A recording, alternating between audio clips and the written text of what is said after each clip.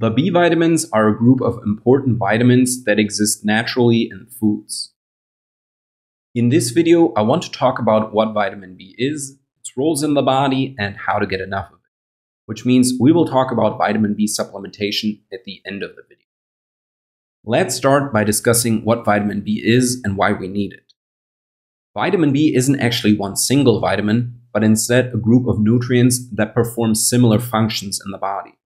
In total, there are 8 B vitamins.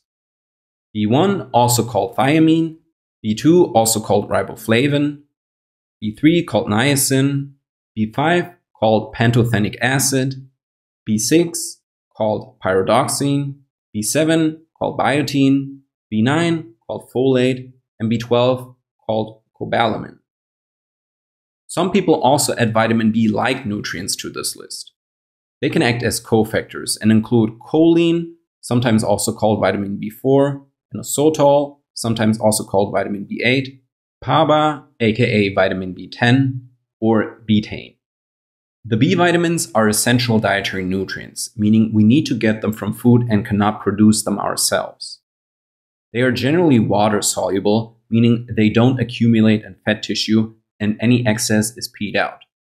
However, certain derivatives of the B vitamins, for example benfotiamine, which is a derivative of vitamin B1, can be fat-soluble. Here's a list of the different RDAs for each B vitamin. Like I said before, the B vitamins have several different functions in the body. It would be impossible to list all of them here, but the main ones are 1. Energy production. While B vitamins don't provide energy themselves, none of the vitamins do by the way, they are needed to help the body use other nutrients for energy. That's because the conversion of food into energy requires certain enzymes, which in turn need B vitamins to function properly. Some examples include vitamin B1, which helps the body use glucose as energy by supporting ATP synthesis, vitamin B6, which helps release stored glucose from the liver to make it available for the muscles, and vitamin B12, which is needed in all kinds of energy-related processes, such as fat and protein breakdown and red blood cell production. Next, we have cognitive health. Another important role of the B vitamins is to make sure your brain functions properly.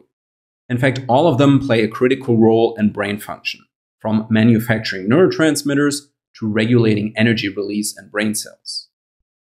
For example, the active form of vitamin B6, called P5P, is required to convert tryptophan, an amino acid that you get from protein in your diet, into functional serotonin. So a deficiency in vitamin B6 will lead to lower than normal serotonin levels, which, as you know, is critical to mental well-being. Very low protein intakes, as well as pyroluria, can lead to chronically low B6 levels and in turn can cause all the nasty side effects associated with low serotonin. And third, we have overall metabolism. B vitamins are critical to a well-functioning metabolism. Now, since your metabolism's role is to turn food into energy, you could say that this role is the same as that of energy production, which I mentioned a second ago. However, B vitamins are involved not only in the production of energy, but in pretty much every step along the way. For example, B1 helps regulate appetite, and without B3, your body won't be able to handle fats and sugars properly. B6 helps digest proteins, and B7 helps you produce cholesterol. Really, a better name for B vitamins would be to call them cofactor vitamins, because they're involved in so many bodily processes that you really can't do without them. Let's now talk about high vitamin B foods and its best sources. In general, animal proteins will be your best source, with things such as meat, especially liver, seafood, eggs, and dairy at the top of the list. Plant-based vitamin B foods include soy products, certain nuts, and brewers or nutritional yeast.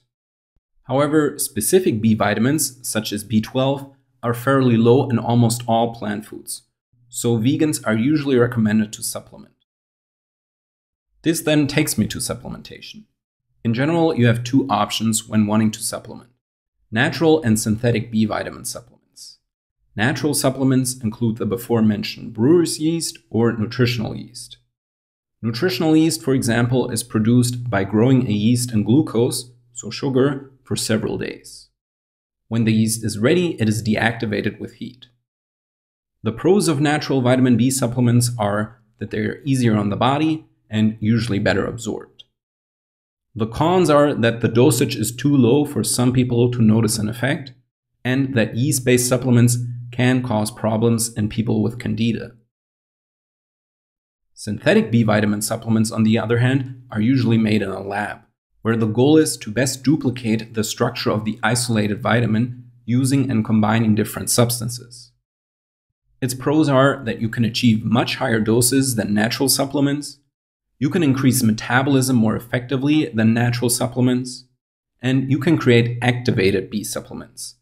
That's because the B vitamins need certain other nutrients to become active in the body. For example, vitamin B6 requires zinc and magnesium to be turned into P5P, which I said before is the active form of vitamin B6. The cons are that the supplements are made in a lab, after all, that's why they're synthetic, and that they can be too strong for some people, usually because they have so much higher doses than natural vitamin B supplements. With these pros and cons in front of us, which should you go with and what's the ideal dose?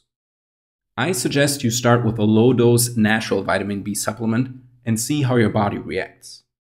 Their dose is usually slightly above your RDA, so it's the same as if you ate a good amount of vitamin B foods.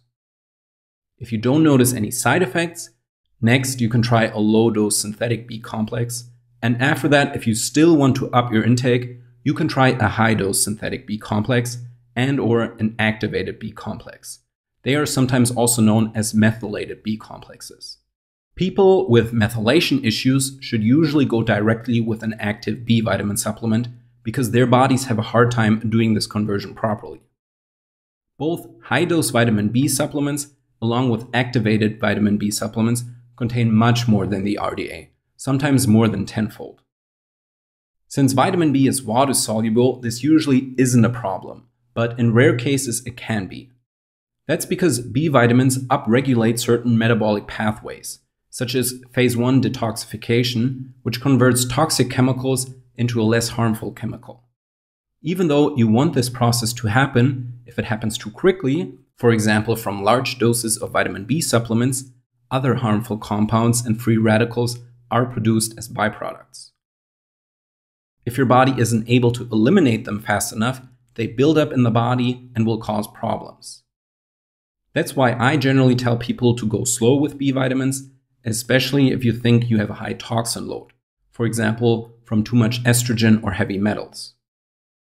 As you can see, it's a complex topic, so as always, please do your research and talk to an expert before superdosing any supplement.